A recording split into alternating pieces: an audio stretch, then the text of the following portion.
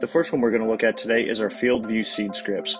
Now please note this one can only be done with corn at this time.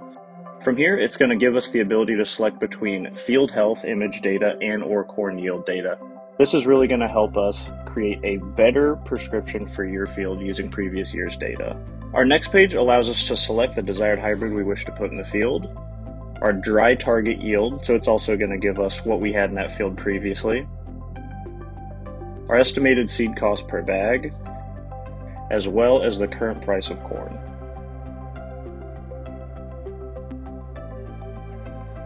From here, it's going to build out our prescription, and then we can go ahead and make some edits. So if we wanted to increase zones, we could go ahead and use this drop down, increase it all the way up to 12, or we could decrease it down to 3. Another neat feature about this tool is we can use it to lower our investment. That way we're not spending as much money on the field. This will create a new prescription for us with different rates and average yield targets, or we can slide it all the way to the right and go for the highest possible yield. This will again create another prescription for us that we can use in that field. Once we click Finish in Editor, here we can go ahead and make some more minor adjustments however we see fit to. Then all we have to do is hit Save Prescription and it's saved onto your account.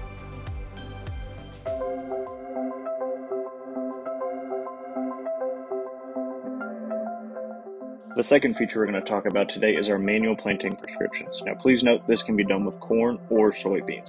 Once we're on this screen, we're going to be given a few options here on how we wish to create our prescription. We can use a prescription from last year, use one we imported with an imported shapefile, or we could use Surgo soil zones. We also have the ability to create a prescription based off field health images, as well as just drawing your own. Today we're going to look at how to do one with Surgo soil zones.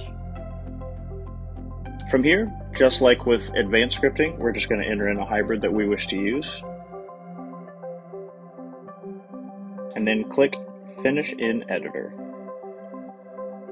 From here, it's going to give us the ability to add in our target yield, as well as the population at which we wish to plant at. From here, you can enter it in for the rest of your zones, hit Save, and that prescription should be added into your account.